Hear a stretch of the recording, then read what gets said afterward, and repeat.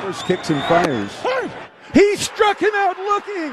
It's over. It's over. The Rangers have won the World Series.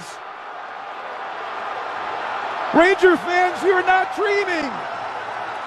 The Rangers are the World Series champions. After 52 years in Texas, 63 years of the franchise. The wait is over. And the celebration has begun.